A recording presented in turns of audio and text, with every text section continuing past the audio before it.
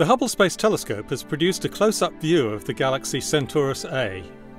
Hubble's multi-wavelength image is the most detailed ever made of this dynamic and dusty galaxy.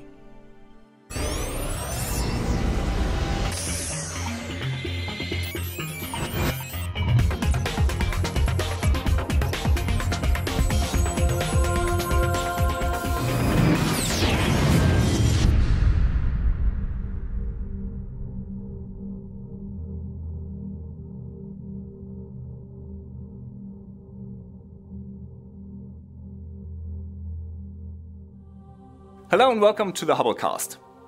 Centaurus A is well known for its huge dust lanes that stretch across the entire extent of the galaxy.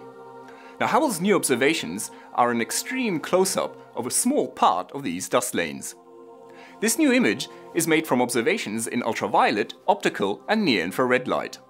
The ultraviolet light shows us the locations of hot young stars, whereas the near-infrared light allows us to glimpse some of the details that are obscured by dust in the optical. Astronomers think that Centaurus A must have collided and merged with another galaxy at some point in the past. The shockwaves of this event caused hydrogen gas to coalesce and sparked intense areas of star formation, as seen in the red patches visible here. The turmoil of this collision also explains the warped shape of the galaxy's disk. Looking at a broader view, taken by ESO's wide-field imager, reveals the extent of the distortion in Cen A's shape, as well as further areas of vigorous star formation. The galaxy contains a highly active supermassive black hole at its centre. Powerful relativistic jets release vast amounts of radio and X-ray radiation.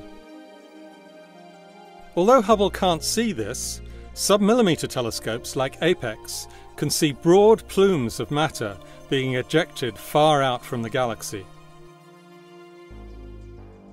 At a distance of just over 11 million light-years, Cen A is relatively close in astronomical terms. In fact, it's not only close, it's also very bright. Amateur astronomers with a view of the southern skies can actually see it with just a pair of binoculars, while those with a largish amateur telescope can even make out the dust lanes. But only Hubble reveals this much detail.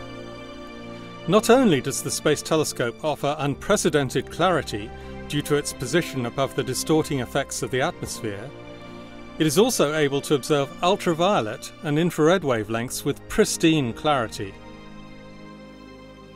This is Dr. J signing off for the Hubblecast. Once again, nature surprised us beyond our wildest imagination.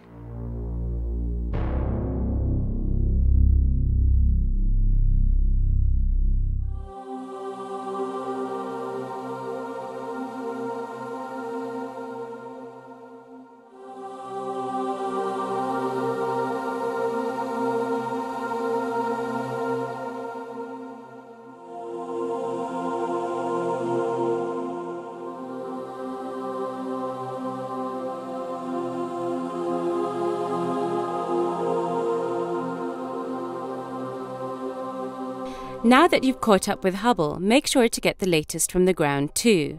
The ESOcast highlights the best of the European Southern Observatory and its powerful telescopes that observe from high in the Chilean Andes, at the Southern Hemisphere's best-known sites for astronomical observations.